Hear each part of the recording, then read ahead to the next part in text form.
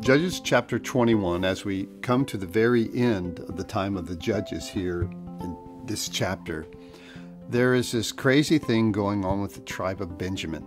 They had committed perversion, and they had begun to dwindle down as a tribe. In fact, there was only 600 men and no women. And they were going to become extinct. This tribe would disappear without the ability to reproduce. And so the Israelites came to this place called Mizpah, and they're all praying and asking God for an answer. And before God answers, before God gives them a way to respond, they look around and say, well, who's not up here praying? Well, there was this one camp, the camp of Jabesh Gilead, whom no one had come to. So here's what they thought. Well, we'll go take all their women. They didn't come up and pray. So this is crazy. It's nuts. They go down, they kill all the men that are married and their wives. And they take 400 of the single women who'd never been with a man and bring them back to the tribe of Benjamin. They're still 200 short. And so now what are they going to do? They still need 200 women. So they send them down to Shiloh and say, as the women are around, steal 200 women. And that's what they do. And this is how they're going to replenish and continue on the tribe of Benjamin.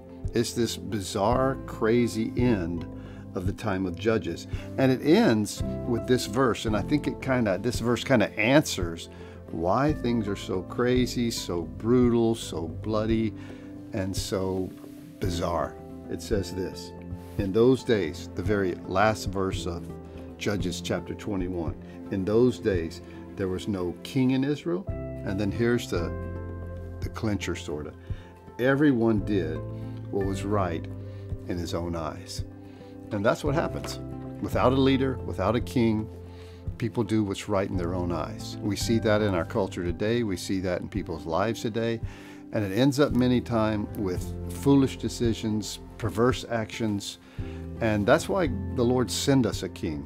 He sent us his son, because he becomes the king of our life, and he helps us find wisdom and direction and do that which is right in his eyes, not what's right in our own eyes. In the time of Judges, the reason things were so bizarre was because it had become a nation where everyone did what was right in his own eyes. And it creates chaos, it creates bloodshed, and great perversion. And that can happen in any life and any nation when they allow themselves to drift into a world where everyone thinks they have their own truth, when God himself has given us the way, the truth, and the life. It's a huge sign when you begin to see a nation, a culture, an individual say, well, I'm just going to do what's right in my own eyes.